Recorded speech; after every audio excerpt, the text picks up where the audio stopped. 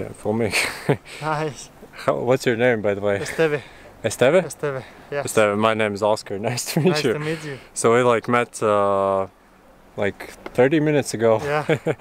And we decided to take like a shortcut, and we went through these branches. It was not a good idea. I fell down like 4 times, but at least we finally found the track. So yeah, Nice. Nice way to meet someone. Yeah, really nice. Yeah, it's like a lot of condensation. Yeah.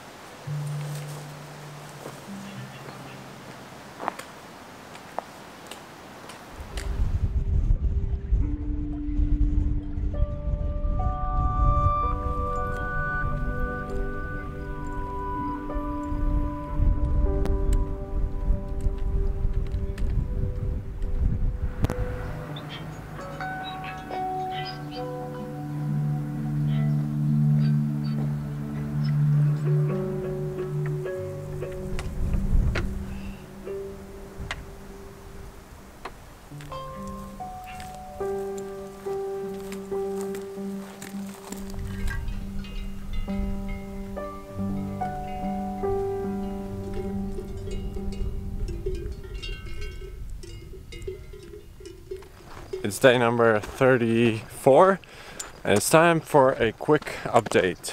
So I'll be finishing in 2 days on Monday, so I have just 2.5 full days out on the trail. It's morning right now, so yeah, about 2.5 days left. I still have about 100 kilometers to go, so I'm planning on doing like 40 today, 40 tomorrow, and on Monday when I'll be finishing I'll be doing only 20, because at 7 p.m. I have to catch a train to another city to get back to Barcelona and to catch my flight. So yeah, I just want to chill on Monday and end a bit early, you know. So up until yesterday the weather was still very hot, about 30 degrees during the day, and it was hard to do these ascents, man. But yesterday, like midday, in about 1 hour, the temperature dropped to about 20 degrees. Everything became kind of foggy, and in the night it also started raining, so I guess I'm approaching the Western Pyrenees, which everyone told me will be very foggy, rainy, a lot of sheep, a lot of cow, horses and so on. And you know, that's true. There are a lot of animals around here,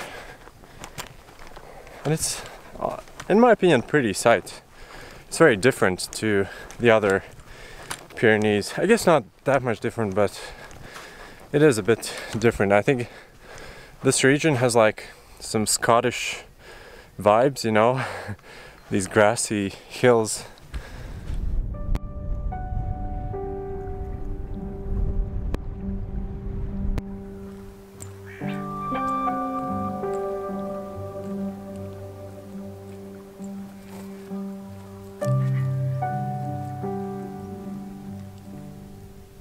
I think you probably won't be able to see that on the camera, but there's the Atlantic Ocean. I can finally see it. That's the first time on the GR11 when I'm seeing the Atlantic Ocean. It's nice to finally see the end. I'll be there in 2 days and it's roughly like 70 kilometers away.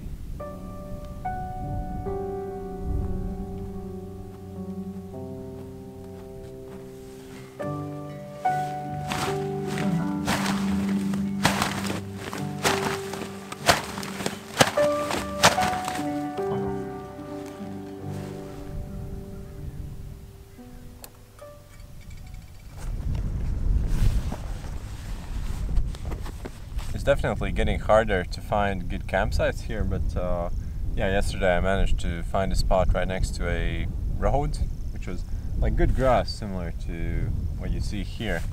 But there are these ferns everywhere, and the ground isn't like really usable unless it's inhabited by cows or sheep, and they like cut it down, eat it down, and only then you can pitch up your tent. And that meant that I had to basically share my camping spot with cows, so yeah, I woke up a few times during the night, but overall it was pretty good.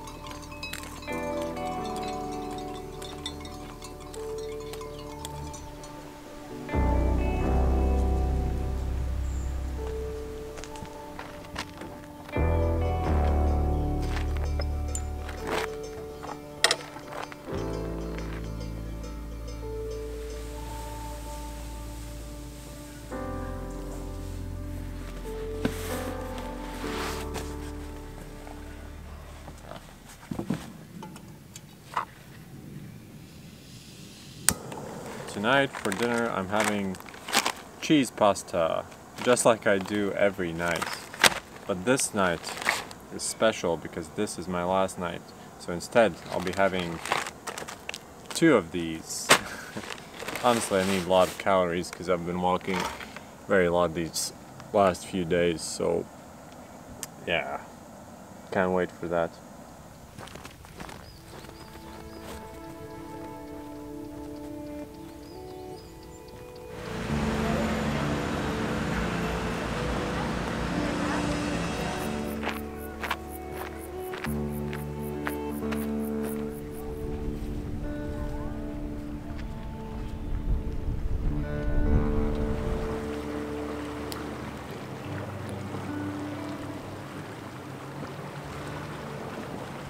I've officially walked from the Mediterranean Sea to the Atlantic Ocean across the Pyrenees, and it feels good. It feels great, actually. I've finished the full trail in 36 days. And you know, when you're walking for so long, your life like changes for a bit, at least for those 36 days. You know, you're focusing only on the most essential things, like where you're going to sleep, what you're going to drink, like what the weather is going to be like, where you need to go, and so on. And I think it's very valuable to have this experience because it makes you think about like what's really important for you in life. Is it really like to get a good house or something, or is it like other things? You know, for every people it's different, obviously, but one thing that has changed is that I've grown a bit of facial hair. I've never had a beard this long before, so it's a new experience for me. I've lost a few kilograms on my belly, on my arms, on my legs. I'm getting a bit skinnier. Before ending here, I went through Irun, and you know, it's a pretty large city, and I realized that I really dislike large cities now. Like I did not like them before, but now I absolutely hate them, honestly. Like there were so many noises, so many people.